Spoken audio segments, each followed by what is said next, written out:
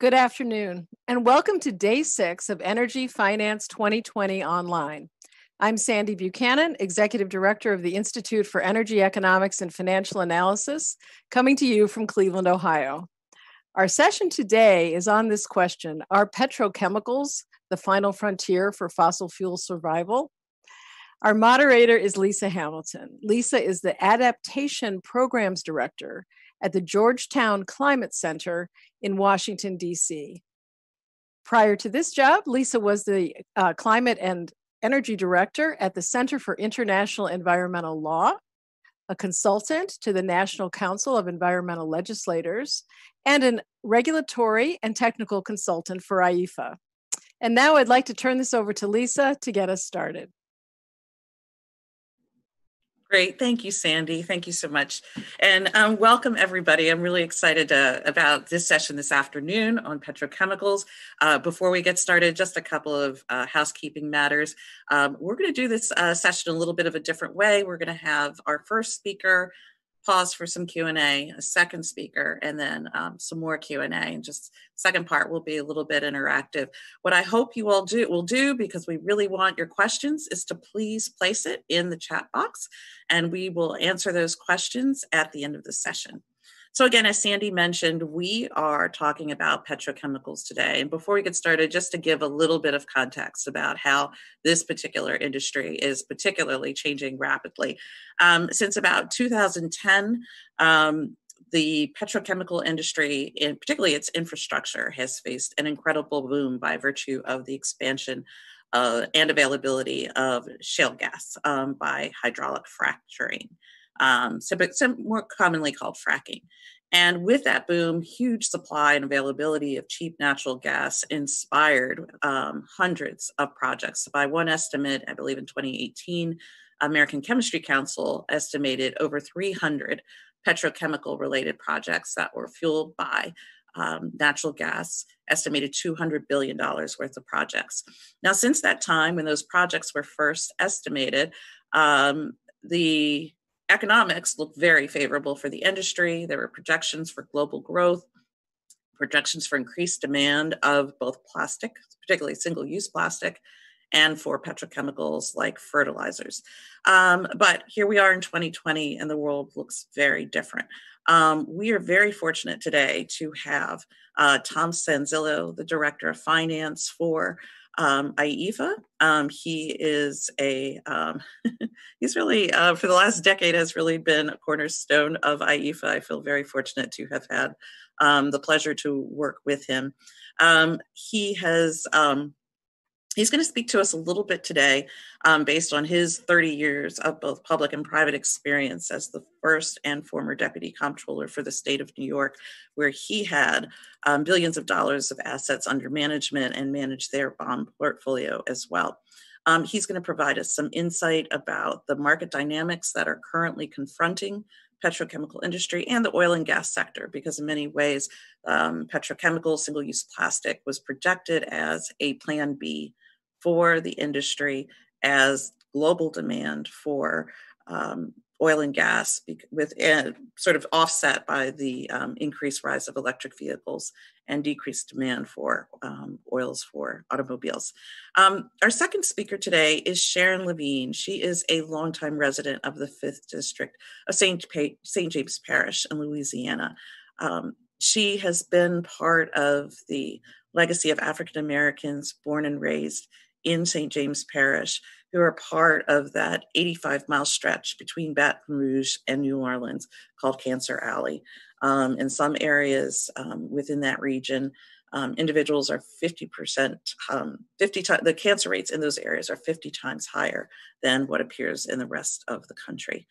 She will share her story of building Rise St. James, a faith-based organization, and challenging the intent of both the governor and industry to build more petrochemical facilities. So what we will do now, we will start with video from Tom, and when that video ends, we'll launch into some questions and answers.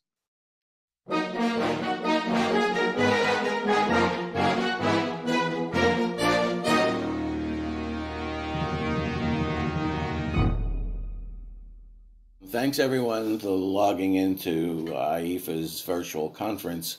Every year we've had this for a number of years. This is different.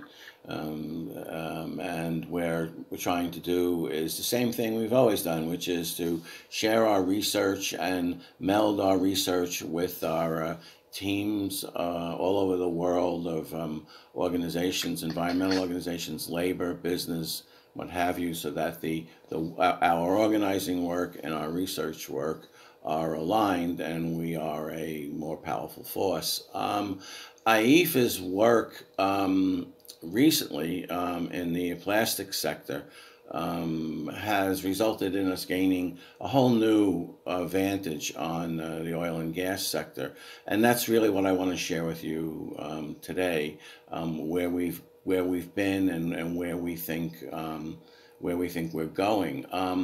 The problem from a financial point of view is that prior to the pandemic, the oil and gas sector was suffering from an oversupply of resources. Essentially, what happened was fracking, an increase in production due to a new form of technology that produced more oil and gas than was needed, and that drove down prices, so that those who were buying and selling oil and gas, particularly those who were using it for the purposes of plastics, did well initially and received lower prices. At the same time, plastics were increasing in demand around the world.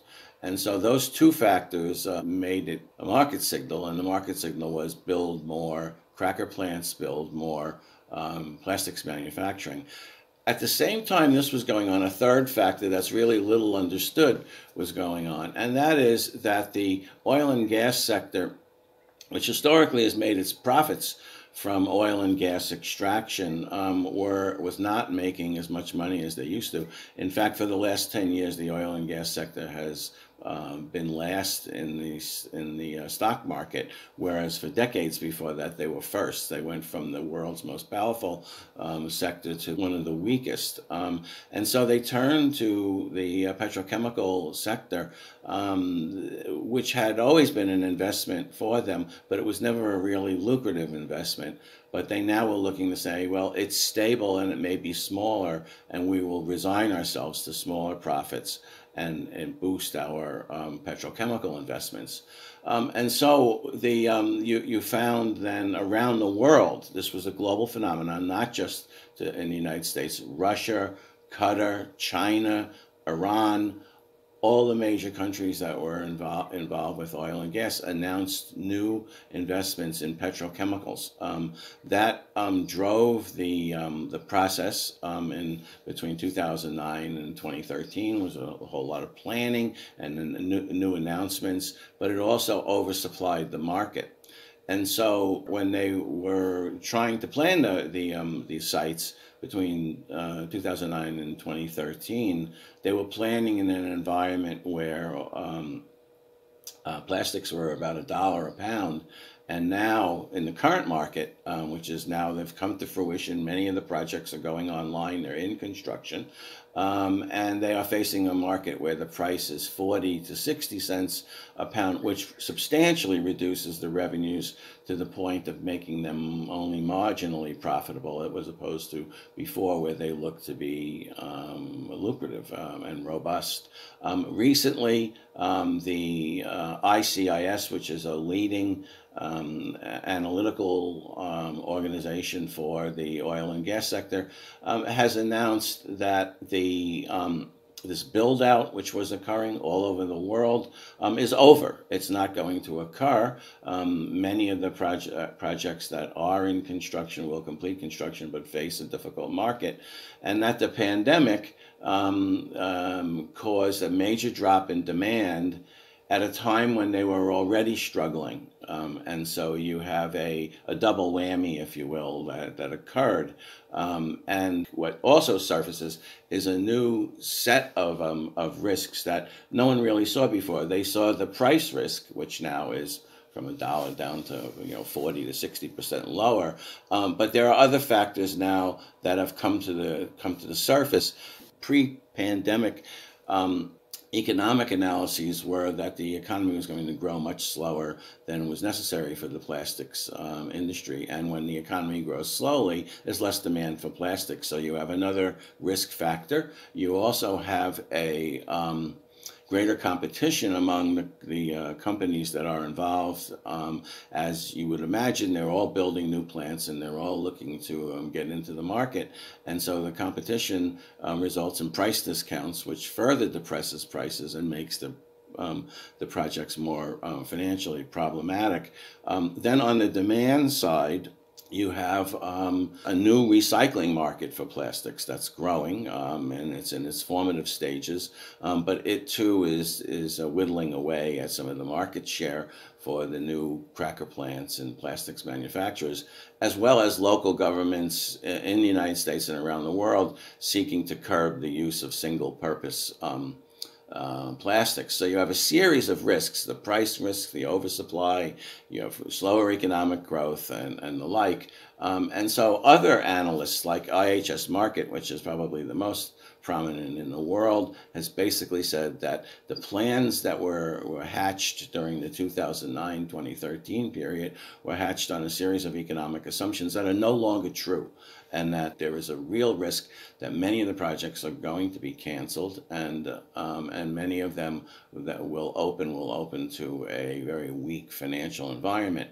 So the response to the pandemic and the response to this environment is that many of the petrochemical and oil companies have been cutting their capital budgets. And we see a facility that's supposed to be in construction right now in Ohio, PTTGC it's called. It's a Thailand company. They have put off their final investment decision indefinitely, looking to see if the markets will turn around. Sasol, which is a South African company, has opened up a chemical plant, and that plant in Louisiana has suffered from price increases and mismanagement, and they had to tell their shareholders that they were not going to be making 10.5% profit, but we're going to be making about 6% profits.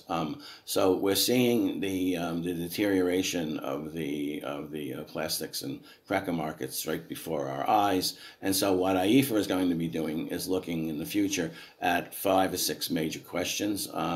Basically, is the economy going to expand at a rate that will absorb the excess plastics and will do so fast enough to maintain profits for the industry?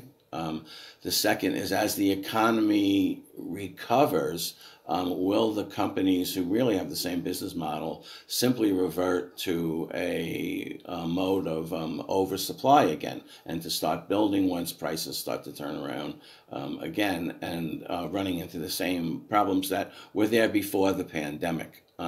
Similarly, during the pandemic, things shifted within the plastic industry so that food packaging, medical supplies, and all became much more important, and automobile and industrial plastics, took a big hit. How that rebalances is a very big factor for the industry, and how it will recover if it does at all. And we're going to be looking at whether or not the large consumers like Coca-Cola of plastics, who have committed to greater levels of recycling content, do they keep those commitments? And that'll be a very significant factor for whether or not we're going to see a substantial, reduction and further weakening of the cracker industries. We're also looking to see if, as these plants go online, they will probably be there will be substantial write-offs in the billions of dollars, and whether or not the banks are then going to make it more difficult for them to borrow, causing the costs of the plants and the facilities to rise. So, in conclusion, the people who are advocating today to curb or eliminate some of the plastics products right now are doing so at a time when the industry is in severe distress. So the promises that many of these companies have been making to local officials, to communities, to allow them in the promises of jobs and taxes and better economic development are questionable, and they need to be scrutinized, very, very carefully. The outlook for the petrochemical industry is one where they would like us to believe that they are good partners for economic development, and we're seeing a significant series of questions to cause us to be skeptical about that. And then finally, what we are also looking for is we're looking for new partners and new allies, some from within the plastics industry itself and the recycling sector, and for the companies who are consumers looking to improve the recycled content and looking for ways to reduce the dependence on plastics, and with it improve the environment and combat climate change, while still sustaining an industry that is in a very complicated situation. So that's where we're going. That's how we've been working, and how we're going to continue to work in the future.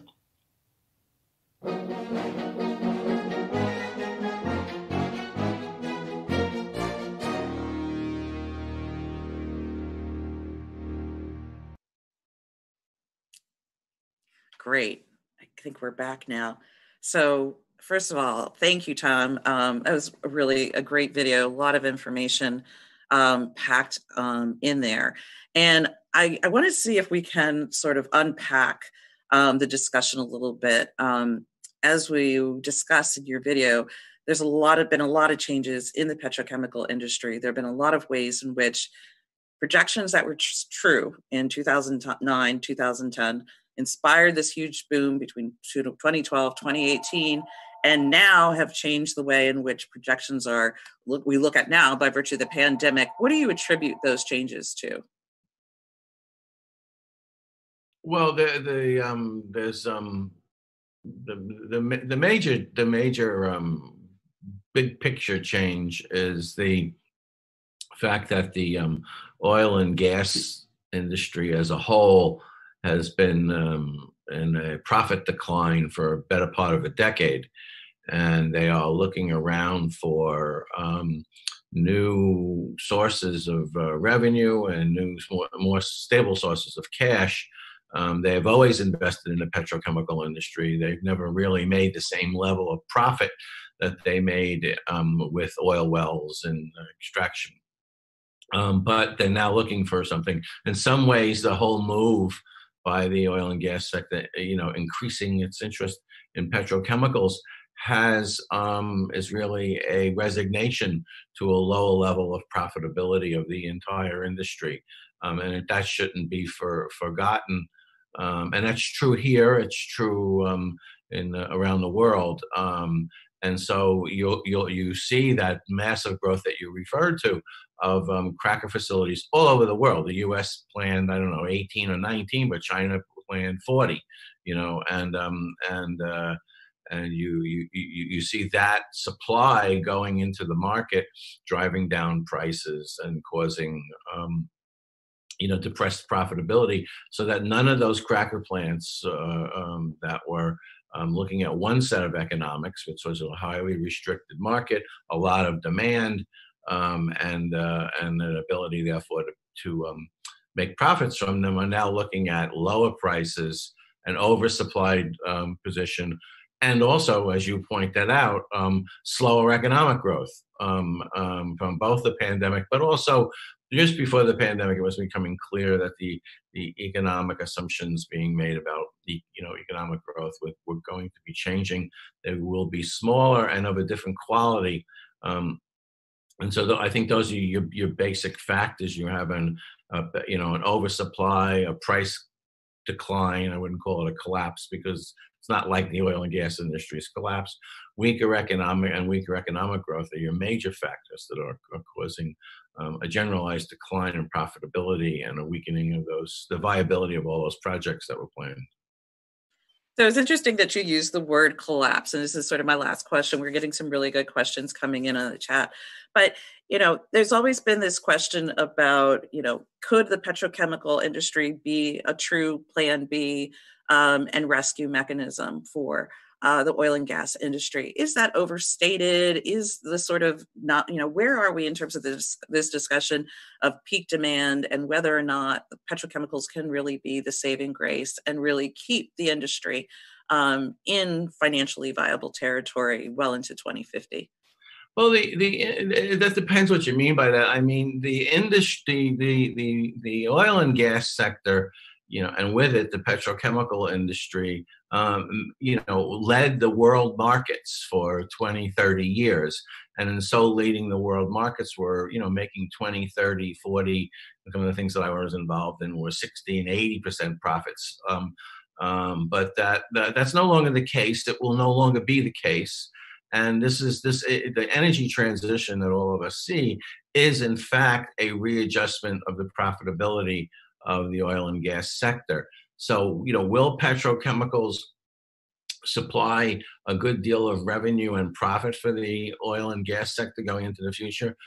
More than likely, but at a much lower level than has been historically the case for the industry. And that means a much smaller industry, a much less financially important industry, and I believe from a political point of view, also a weaker industry. That's really helpful to hear. And so in terms of the sort of, if we're looking at, and thank you for correcting me about conflating the sector versus the industries within the sector. We've seen a lot of rise in activity with recycling markets. They've had a tough time over the last several years with the collapse and closure of markets open in Asia. It's transformed the way in which a number of recycling businesses were able to operate. What role do you see the recycling business playing in the future of petrochemicals, and whether or not that market is a true threat to the financial profile of the new virgin plastic plants that are being built? Yeah, I'll start with a financial argument and then go a little bit further in sort of the other direction. Financially, if you the profitability of the industry, as I said, is declining, which means lower rates of return than were anticipated. And that will mean an adjustment by investors and by the companies.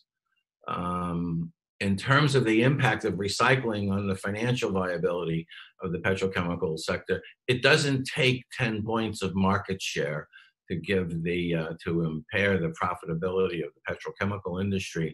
The impact that recycling could have, 1 or 2 points off the growth projections or market share projections of the petrochemical industry can have a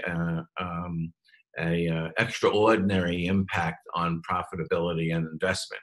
So that means that you're going to see you'll see a recycling market, and it's like any other new market. It's got problems in it, and it's a commodity market, so it has volatility problems and all kinds of geopolitical problems in the U.S.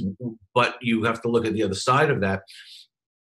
Around the world, there's also now billions of dollars being invested in the recycling markets, right?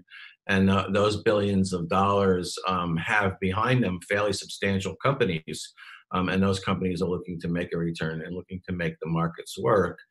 This is not just a few individual companies. These are fairly large capital sources.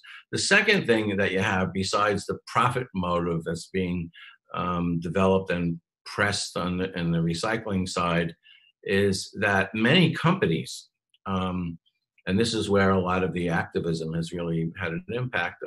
Many companies have made promises to both their customers and to the public that they will be using 100% recycled plastics, and see that in some of the water products of Poland. I think already Poland Springs, at least publicly, is reporting they've achieved their 100% recycling goals.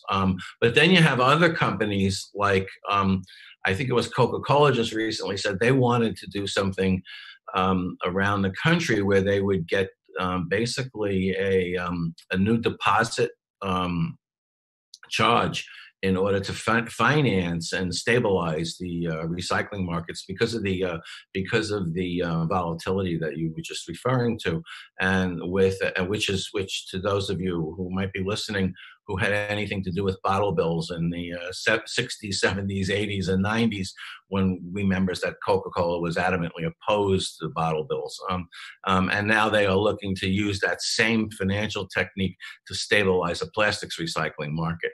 So you have the volatility on the commodity side, which is causing stumbles in the industry. You have political opposition, obviously. I mean, within the plastics industry, there is opposition to plastics recycling, and so you see, and the oil and gas sector as well.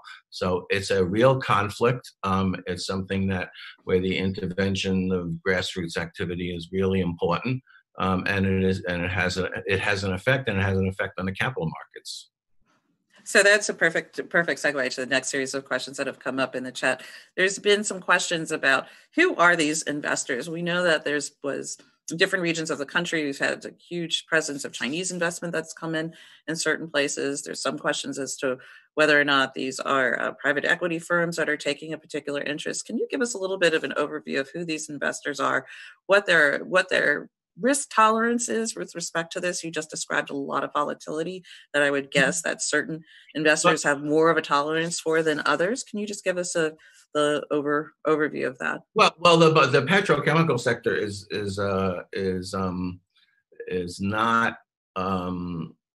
a very big sector in the sense that the fossil fuels produce many kinds of chemicals and plastics.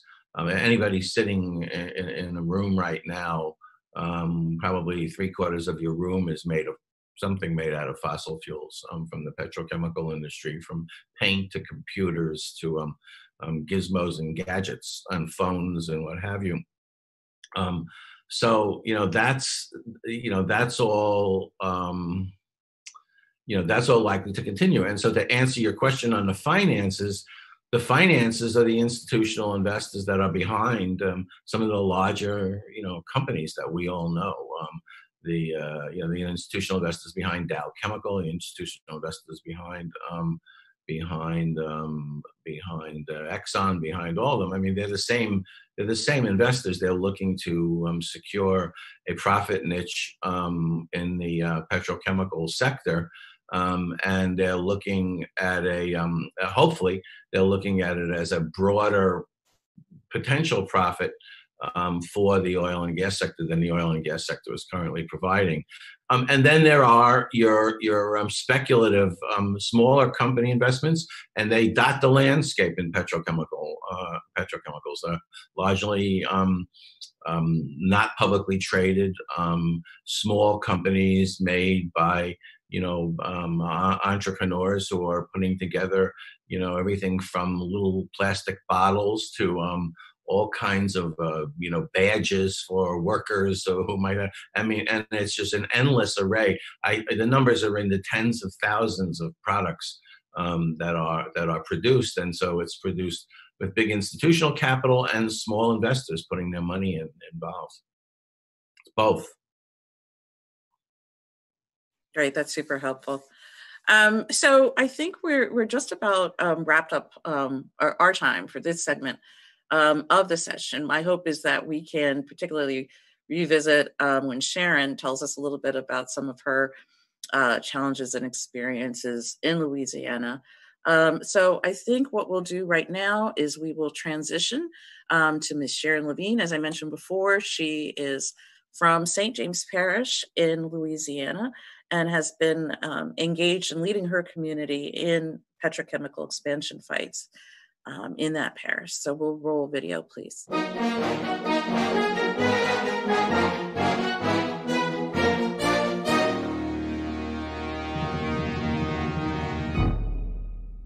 My name is Sharon Lavigne.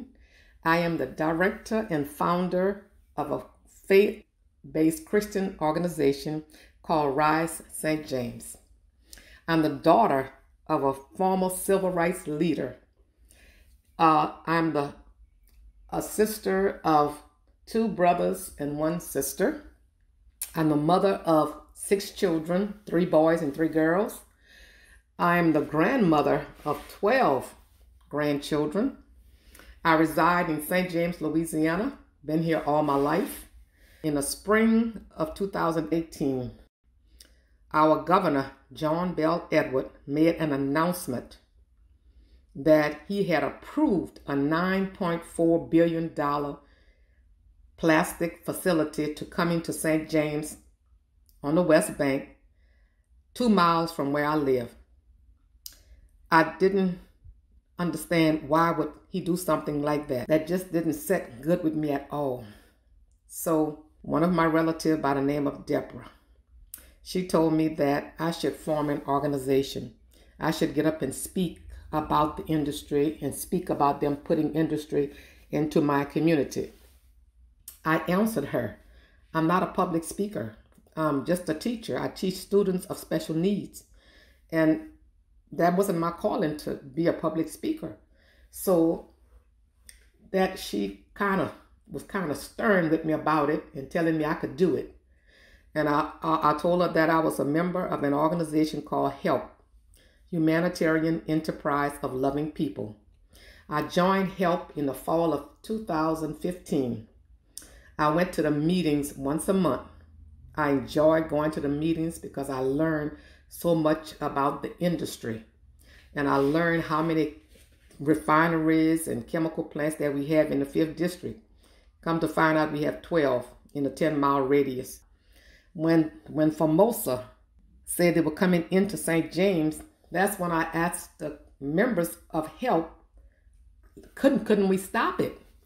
They said, no, Sharon, we can't stop it because once the planning commission voted in, the parish councilor usually follow what the planning commission does. And I didn't understand how this worked. So I started going to the meetings and listening to people talk and finding out a whole lot of stuff that I didn't know.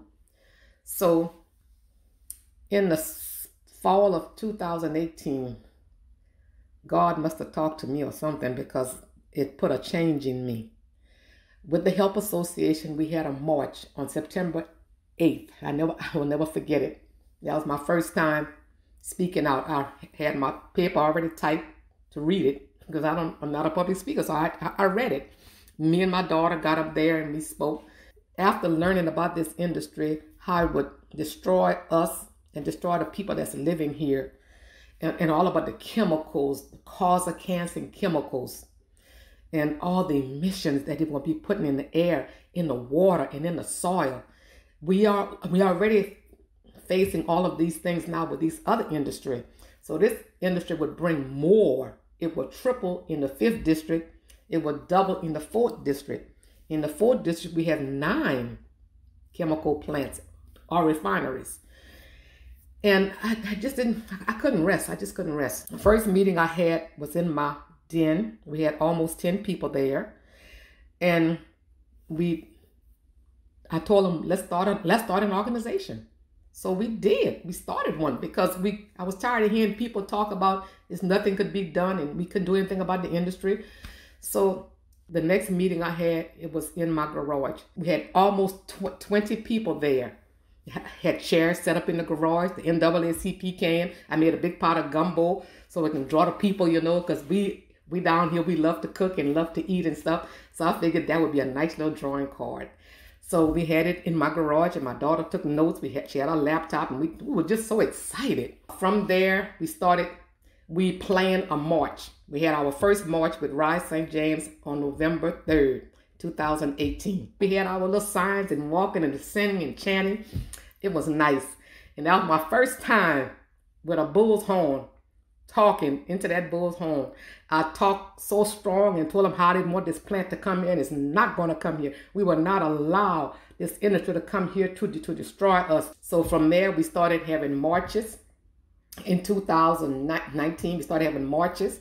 We have one in May, we have one in October, and we've been going ever since. Ever since that, we've been going. And we stopped a chemical plant that wanted to come in Convent, Louisiana. That's across the river on the East Bank. This plant was from China, and we protested and we wrote letters and we talked to the parish council and we did everything we could do. We put letters to the editor in the paper. We did all kind of things, and that plant pulled out. It pulled out. It just went back to where it came from. Rise St. James, we try to protect the air, the soil, and the water in St. James Parish. We work on issues like that, because if we can't protect our air, water, and soil, we're not going to live. We're not going to be healthy. My youngest daughter lived in St. James, but she kept on having headaches. So she moved to Baton Rouge. She don't have headaches as bad because of the pollution in the air. My oldest daughter was living with me. She would have sinus problems all the time. When she leave in the morning to go to work, she had to pass in front of 2 industries. They have so much emissions that they put out at night in the early part of the morning. When you pass by there, you could smell it. And it make your stomach turn. It would be so strong. So she moved out too. And that hurted me because my children were leaving. People are sick and they are dying. You can't even go outside for a period of time without breathing the stuff that they emit in the air. And if you don't believe me, you can come to St. James and see for yourself. They disregard human lives. They disregard people altogether. They do what they want to do. They're coming to St. James. Our public officials vote them in. I don't know what they tell these public officials, or do these public officials read? They just say yes for everything. When they want to put it in the East Bank, in the white neighborhoods, they vote no for it. When they want to put it in the 5th district, where there's just black people, mostly the majority black people in the 4th and 5th district, they vote yes for it because it's not in their neighborhood. It's in my neighborhood. The 7th district, they don't have industry in the 7th district. They don't have in the 1st, 2nd, and 3rd, but they have, most of it is in the 4th and 5th district. And the 5th district has the most. That's where I live. It's horrible. And I don't feel, just like God told me, not to sell my home, not to sell my land. This is my land, this is my home, and I'm not giving it up for Formosa and nobody else.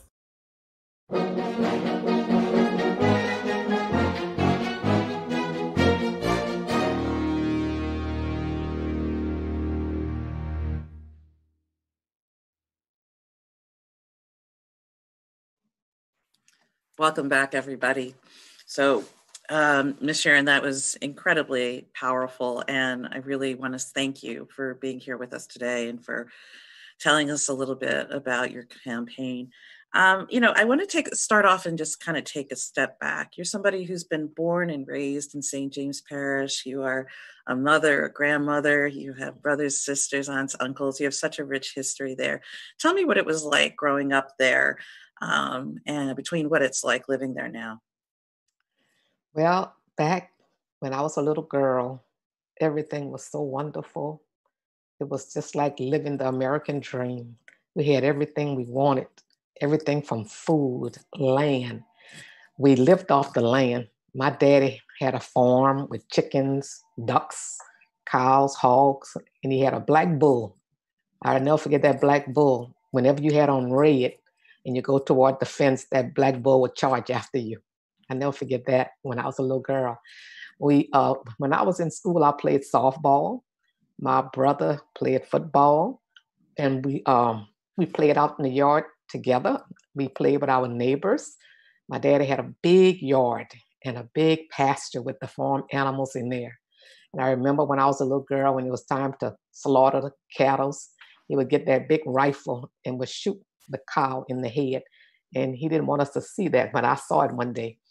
And they would take the meat to the butcher and they would slice it up and make steaks out of it and bring it back home. And they would pack it and put it in the freezer and we would label it. So we didn't have to buy any meats. And the same with the hogs. We had hog-eared cheese, boudin, the red boudin and the white boudin. You can't buy that anymore. It's not like homemade anymore. And that was good eatings. And he would get up in the morning, make homemade biscuits. and we would have fig preserves or pear preserves. We had fig trees, pear trees, and we would can things. And my mother would put it in the jars and can it. I can't eat it anymore. I'm diabetic. So, but those were good eatings back there. And we had fresh cow milk. We didn't have to buy milk. We didn't have to buy eggs. My daddy would fix breakfast. He always did the breakfast. I don't know why, but my mama cooked the dinners. And when we would go to school and everything, he would make us, before we would, on the weekends, we had a garden with vegetables in it. And I never forget, he would get us up at 5 a.m. to go and pick butter beans, snap beans, okra. And I used to hate it because I didn't want to get up that early. But we had to get up early, to beat the sun. Mm-hmm. So he would take those big sacks of butter beans and vegetables, bring it to the French market in New Orleans and sell it. And that was money for our school clothes, school supplies, whatever we needed. Mm-hmm. And we live off that. Now, if I plant a fig tree, I had 2 fig trees to die. I had an orange tree to die. My lemon tree is still there, but it's not bearing the way it's supposed to bear. We don't have that anymore. I have about 7 pecan trees in my yard. I live on 20 acres of land. I have about 7. This year, they're not bearing. They skip a year. And whenever they do bear, it's not as plentiful as they used to be. It's so skimpy. I have 1 tree that might bear pecans, but inside the shell is empty. So the industry has taken all that away from us. When I was a little girl, I was never sick.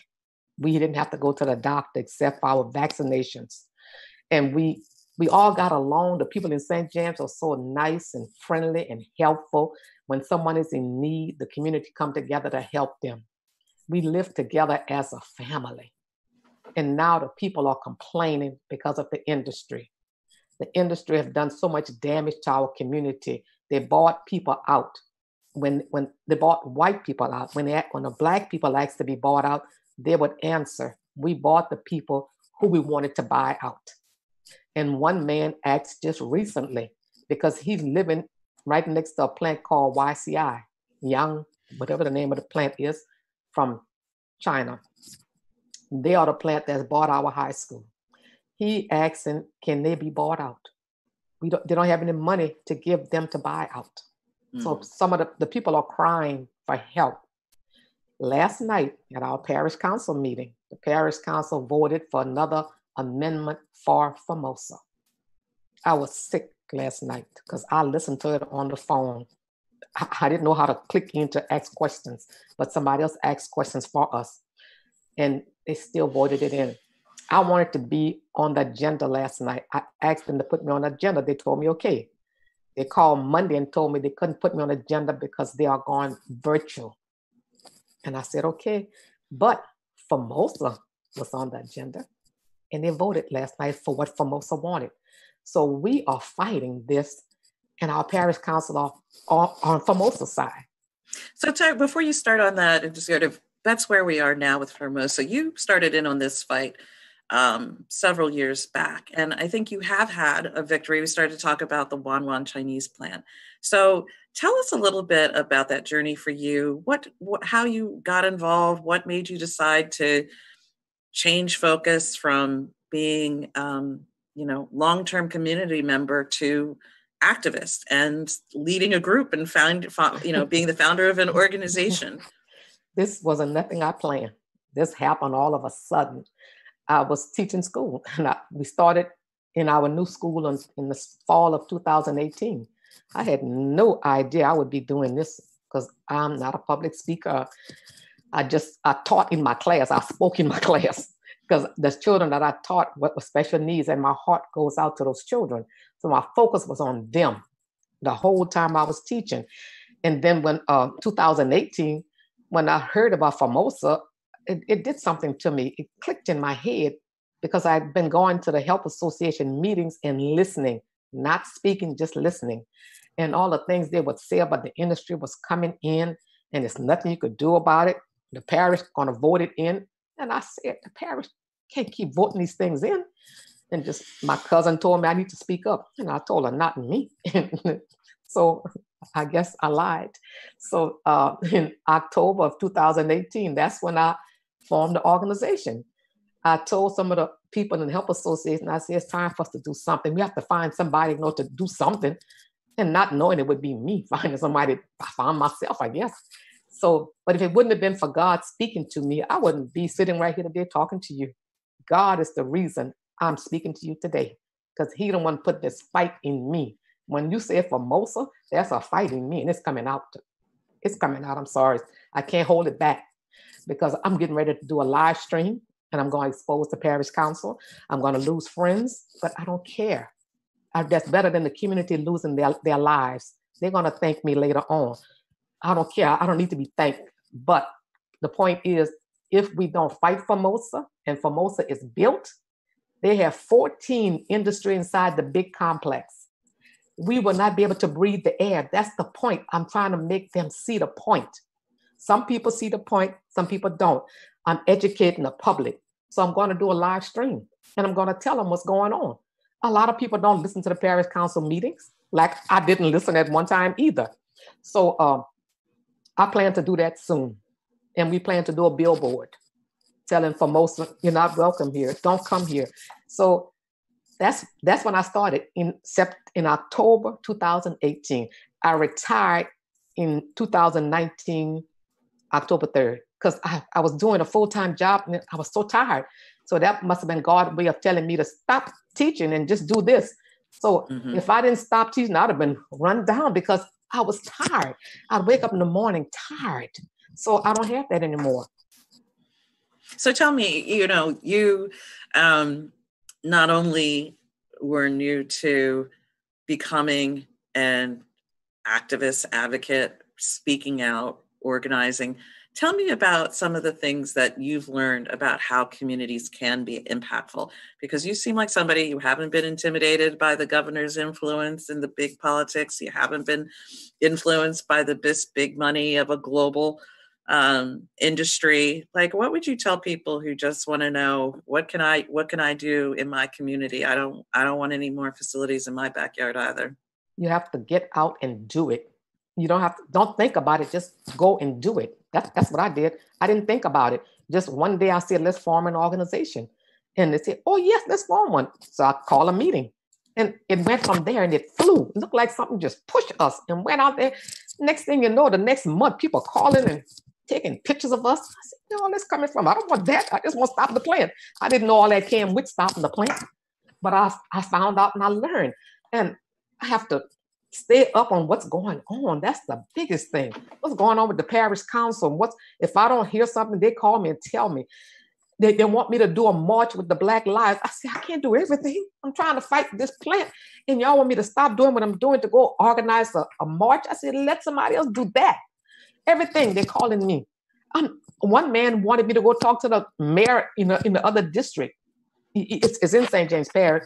I said, dear Lord, I can't do all of that. I'm only one person. I need someone to help me. I'm asking God to send me someone that could help me. I mean, really help me, work with me together, like sit here and we can figure out things together. It's hard to do it when you're by yourself.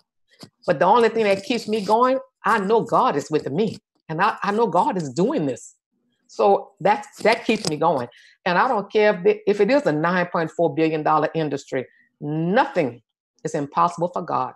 And that's what I lean on. And that's what I tell everybody. Thank you. Thank you for sharing that. What is so interesting to me about both your presentations, yours, Sharon's, and Tom's, is that there is this story about these facilities. You look at it from a financial investment perspective.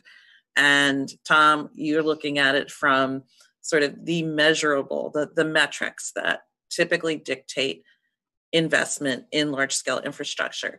But we often talk about the externalities. What are the real life impacts on people, on environment, on water, on air, on soil that are not factored in to these particular equations? And I know, Ms. Sharon, you were telling me about just the illnesses that have impacted your family and community, and just the cost that has had on your family. Tell us a little bit about some of what your experience has been like, and just the way in which that drives you to continue your fight in this struggle. Well, first of all, my neighbor on both sides, one lady named is Helen. When she found out she had cancer, it was stage 4. She passed away. My neighbor on right side of me. When he found out he had cancer, it was on his side of his face, and he just died last year. One of the members in Rise St. James, he was outside cutting his grass and he fell to the ground. So when one day I was sitting on my porch, he stopped by to tell me that he was going to the doctor to see if he had bone cancer. He died in November. And one of the other ladies that was in Rise, she died in August. She was a warrior. She spoke out. She didn't care, but she wanted to move because the industry was killing her. The pollution was too much for them in that area, and nobody wanted to help them move.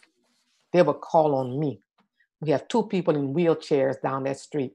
They would call on me. And I said, dear Lord, I don't know what to do. And I tell it to other people, let's help these people. The industry will not buy them out. All we ask for at first is to buy that street out. They won't buy them out. So they're suffering. They're in the middle of 2 industries, New Star and Marathon. Then our church is a little bit further over. We were asked, why not sell our homes? Why should we sell our homes? Why don't they go somewhere?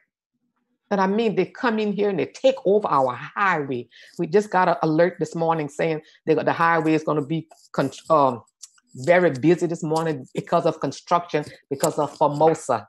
The parish council gave them the go ahead, something about a utility or servitude or something. So I'm going to pass there. I'll pass there almost every day. And if I don't pass there, other people pass and they call me and tell me what's going on. One said they had so many trucks out there. They don't care. They disregard everything. We have lawsuits against them. We have 4 attorneys that are working on this. We're trying to get some funding to hire another attorney to stop these, maybe to get these parish council members out. I don't know. I don't know what to do or how to do it, or should we vote the parish council members out? Do we have somebody else to run in their place? It's hard to find people to run against these people because they're all relatives. A lot of them are relatives. So I was asked to run for councilman, and I said, I don't want to run because God didn't tell me to run for councilman. I said, whenever God tell me to run, I'll run. But I'm pretty sure I could do a better job than them. I can't do anything. I can't do any worse because they're the one polluting us. They say yes to everything that come across the desk, except for when Rise asked them, to do a moratorium. We asked that since last year in November.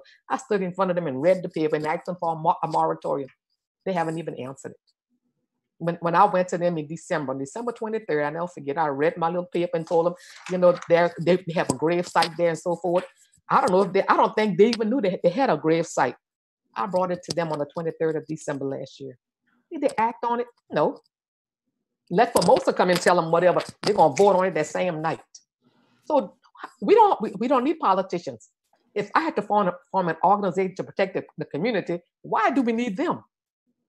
We don't need So we've gotten several questions in our chat, and I think it's amazing the close relationship between politicians and money, and politicians and investors. And one of the questions we've gotten are like, who are the investors in Formosa? And I'm hoping, Tom, you can help us answer that question to kind of dissect who these people are, how, what's their motivation, their drive. Tell us a little bit about the company, its structure, and some of the financial.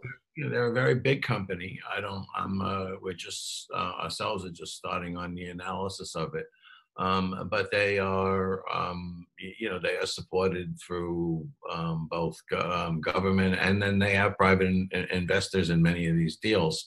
So it's both.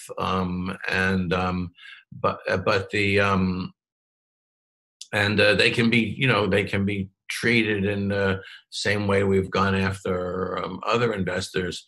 But I think what Sharon is saying is as clear to me as anything, is that the work that we do in our organization is financial and energy, and we can help to make the case. But we're just making a case in the energy and finance sector, and that is where the power is right now for how these things get decided. But the other power base is Sharon and the community organizing, and when she just said, we don't need the politicians. I'm a former public official, and I agree 100%. that the dynamic for change here is between the people in the communities and the companies that we can either kick out or get to cooperate. And that the political forces, and it's more or less true everywhere, more true in Louisiana than in many places, although I'm familiar with corruption everywhere. And so that's our dynamic. That's where we're going to win. And it's where we've been doing it. It's where we've been doing it in other communities. It's where Sharon's already won against one of the Chinese companies. It's where people have been organizing when organizing has been going on the coal plants around the country. It was between the community and those companies and the capital markets. We don't have. It's a sad statement as a former public official. We don't have public officials anymore. We just got us, and we're pretty potent. And so the organizing work that I see Sharon doing and other people who I work with is probably more important than any politics. They'll come and they'll do the right thing after we settle it with the businesses and stuff. But chasing the capital markets and chasing these companies out when they're doing what they're doing here is job number one. And there's this particular company. I mean, I've done enough research to know that this facility, if it wasn't built, in the whole scheme of things, wouldn't mean a damn. And probably the company itself is not going to make the return that it wanted to make in the first place. The pollution, the devastation, and the loss of human life is gratuitous. It's not even where it was 10 or 15 years ago, where they could say, well, we're going to make a lot of money, so we're going to do this. They're not even making a lot of money anymore. And they're doing it anyway. And it's a real, and it isn't a necessary plant for the functioning of the economy, but they just keep doing it. Because they can make a little bit of money, and they're scrambling. The big capital markets are all scrambling right now, and we pay the cost. The people pay the cost. So, so just as, again, another housekeeping administrative issue, we're going to extend the Q&A to 2:15. I think we're getting some really interesting comments, and it seems like it would be a shame to cut this off early. What I would like to do, I want to kind of steer the conversation back a little bit on some of the finances, Tom. And then I think, Sharon, for you, I want to get back to you because we're getting a lot of really powerful questions about your story is so compelling, and we really want to be able to support you in some way. And I don't know enough. I would love for you to share with us about how people can help. You mentioned a webinar, and I think we've got some big groups on the call too who want to know comprehensively in terms of strategy, like what are your lawsuits currently that you're currently engaged in? What are those about?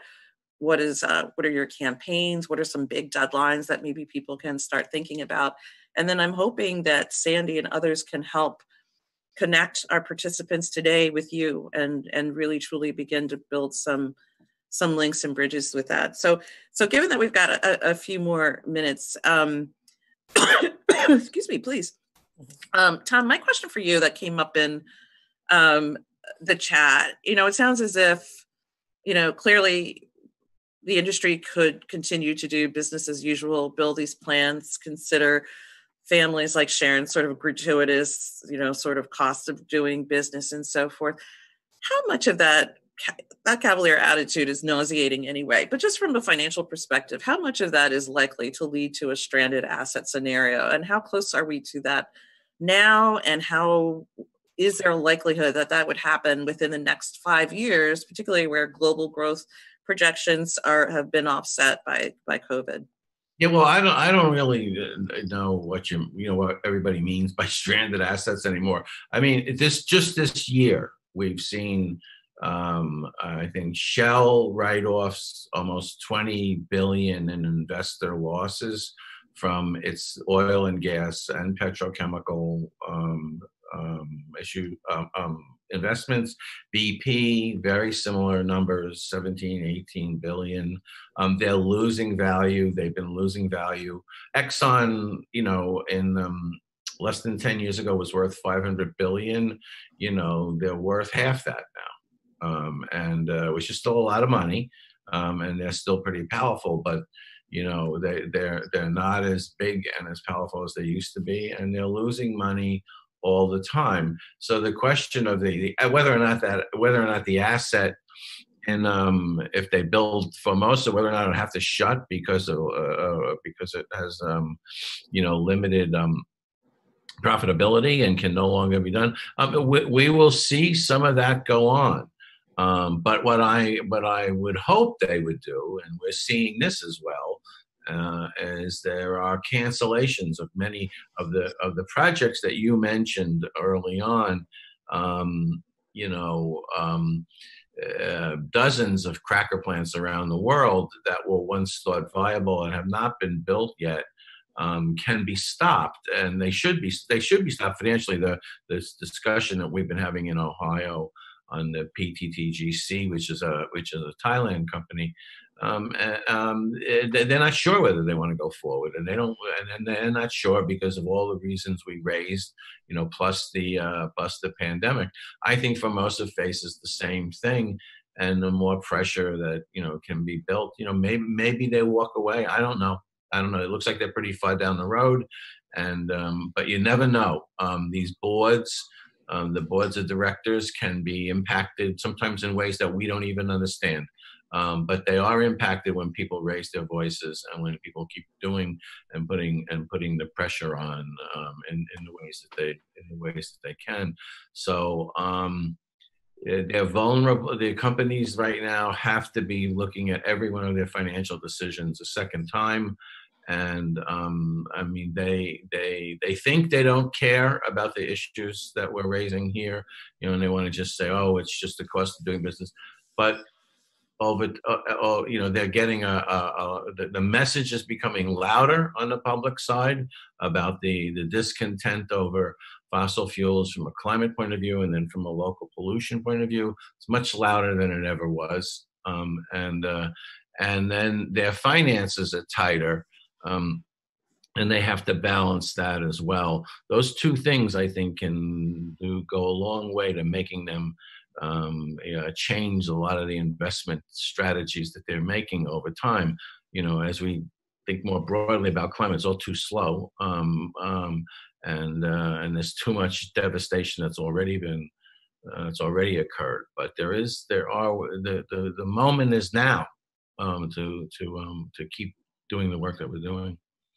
Oh, for sure. I think I agree. I think that's right. I definitely. It's been interesting to watch just in this over the last several months with the Black Lives Matter movement, the power of reputational risk and the power of wanting to take a stand to be on the right side for purposes of consumer to meet consumer demand for change. But it does bring me back to, we have a very certain, I feel like we have a different level of engagement and influence when it comes to social activism. And then you look at a country like China, and Chinese investment has been a very big part of this petrochemical build out in the United States. And Sharon, you mentioned that the Wanwan plant was part of the first victory that you had. I'm just curious, Tom, in terms of when you look at both political dynamics with Chinese investment, Trump's trade war, for example, and then you look at some of the ways in which they are abandoning plants. It sounds like they have a different motivating factor in terms of investment than like a Formosa. What do you think the different drivers are, and how important does a role does, I guess, give us an overview of Chinese investment in petrochemical build out. Maybe that's the best way to do it. 2 seconds. I don't, I'm not going to pretend expertise here, except to say that in the way that we've been looking at it is there is a general desire of most countries in the world, including China, to continue to control their own resources and their own markets. And with China, because it's so big, it's able to be a little more adventurous and politically adventurous and they have a financial agenda that is very different than how in terms of size of how the United States pursues its interests. But now there is this disagreement between the two countries, and there'll have to be a reset at some point. That's all going to take time, and I tend to look at these things somewhat strategically, somewhat from a market point of view. The strategy to me is I don't see Chinese investment taking place to support these projects in the U.S. in the near future. Doesn't mean it won't later on.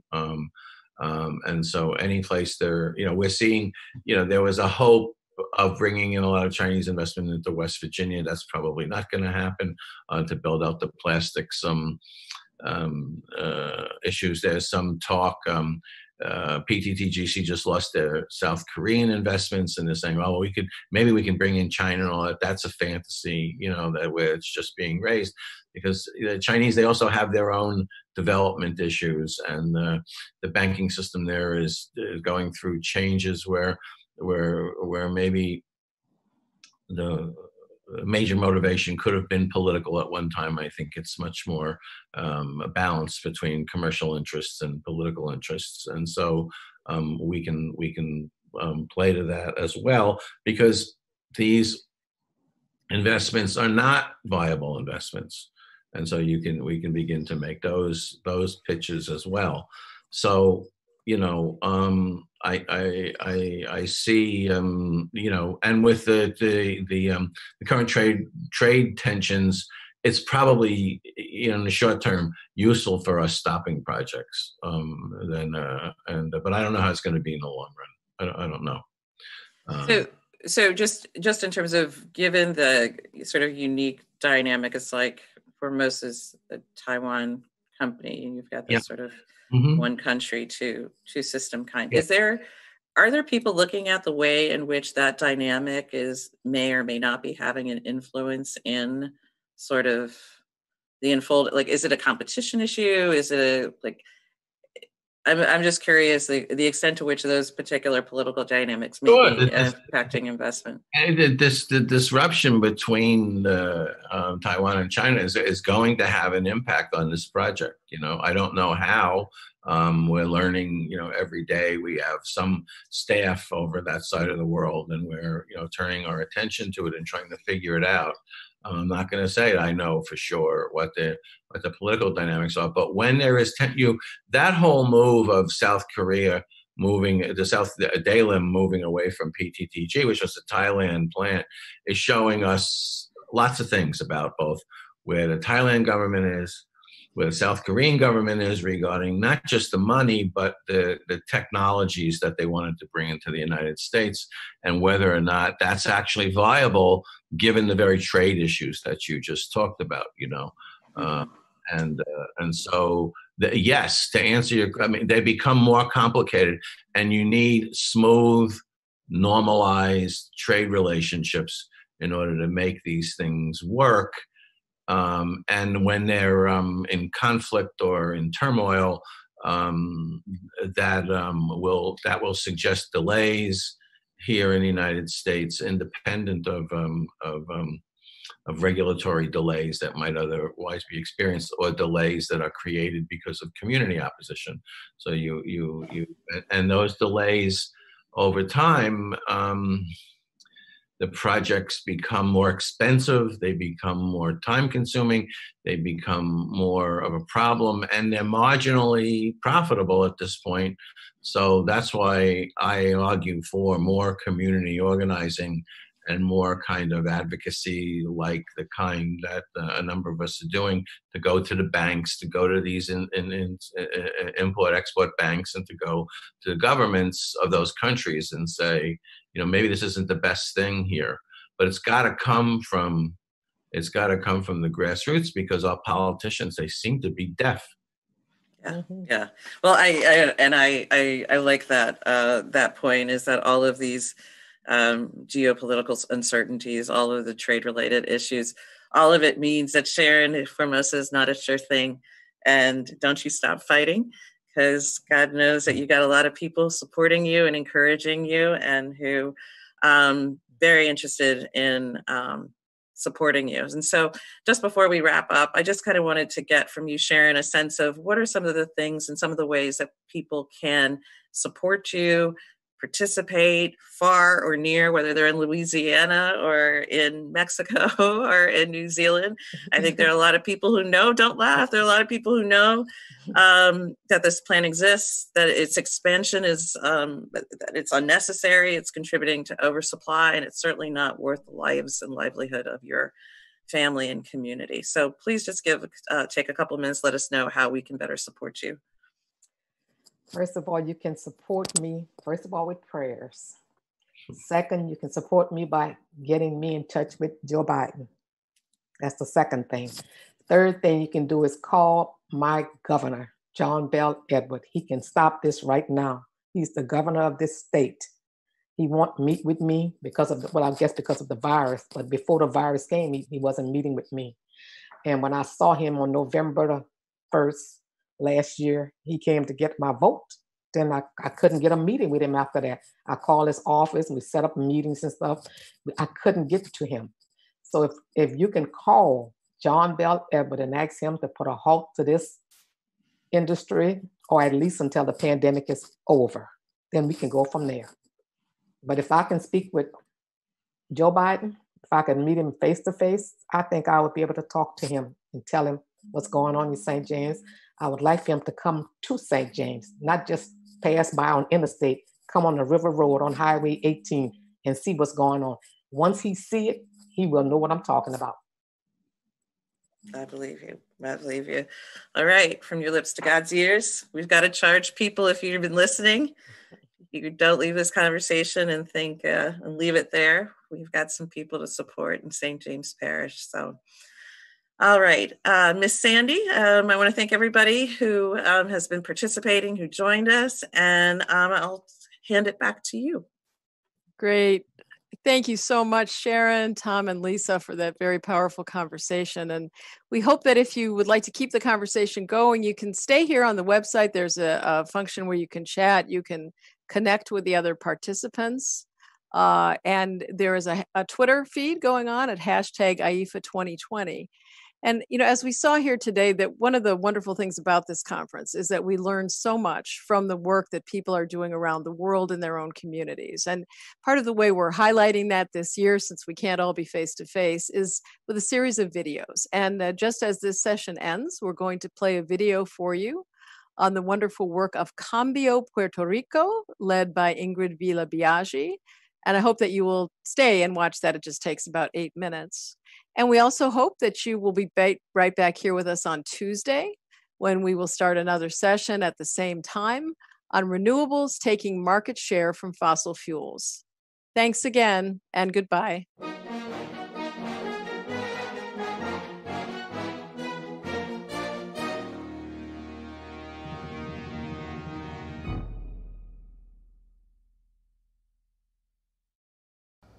I'm Ingrid Villa. I'm an environmental engineer, so that's how I got into environmental issues. I actually studied environmental engineering. I have a bachelor's degree in environmental engineering from Cornell University and a master's in environmental engineering with specialty on water studies from Stanford University. I've served in government a couple of times. The most recent one, I served as Chief of Staff for the Commonwealth in 2013 and 2014. I had the pleasure of meeting Ingrid a number of years ago when she served as Chief of Staff in the Governor's Office in Puerto Rico, while I was serving as the Regional Administrator for the Environmental Protection Agency. Ingrid is one of the single most effective professionals I've ever had the privilege of working with. I worked very closely with her on trying to get support and resources to an economically struggling but absolutely beautiful community called Caño Martin Peña, where there was an effort to get people better housing and to dredge an old canal so that it could be ecologically restored and be a resource for the community. We didn't really call it climate change resiliency at the time, but that's exactly what it was. I also worked with Ingrid on trying to convince the U.S. military to clean up the Vieques firing range. For over 60 years, the beautiful tropical island of Vieques was used for military operations and practice ranges. The Department of Defense left behind a legacy of unexploded ordnance. It was a federal Superfund site that EPA was responsible to clean up. Having a partner in the governor's office to try to pick up the pace on that cleanup was really helpful. Right after I left government, I founded a non-for-profit organization in Puerto Rico called Cambio to support communities and promote sustainable and responsible actions for Puerto Rico. We started Cambio in 2015. Our first project was supporting communities who were fighting against a waste incinerator that was being proposed for Arecibo, Puerto Rico. Communities were opposing this project, yet government was not paying attention to their claims. So we came in and started supporting communities, working together with them. They wanted to build the incinerator of trash in Arecibo. And it was a struggle that it took us at least about almost 10 years. Ingrid has been a big help to us with all these other people, experts, scientists, doctors, and academic people, religious people.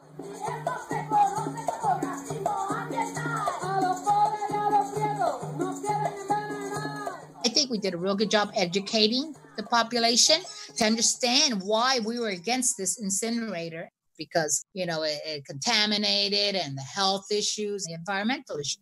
So we're very happy that we have prevailed.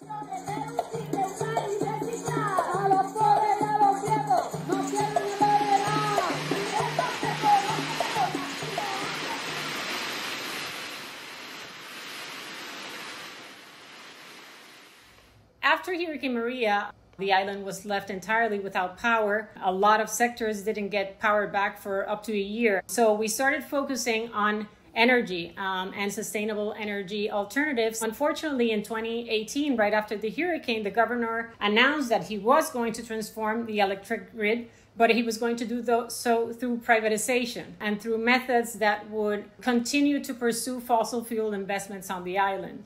And that's how we came up with Queremos Sol, which is the shirt I'm wearing today. Queremos Sol, which is We Want Sun in English. It's a very diverse group, but very many people from different organizations. We have the Electric Union from Puerto Rico as part of Queremos Sol. We have professors from the universities. We want to transform our electric system to use renewables, okay? We live in Puerto Rico. We live in the tropics. We've got sun all year. We're proposing a sustainable transition to 100% renewable energy using rooftop solar and battery storage, and also promoting a collective purchase alternative that will make it more feasible for communities to be able to acquire solar PV systems. The proposal would put more power to the people. People would have ownership of the system. They would have control of consumption. So the consumer transitions to being someone who is active in the system, in the grid, in participating in decisions that are being made, instead of just being a passive customer.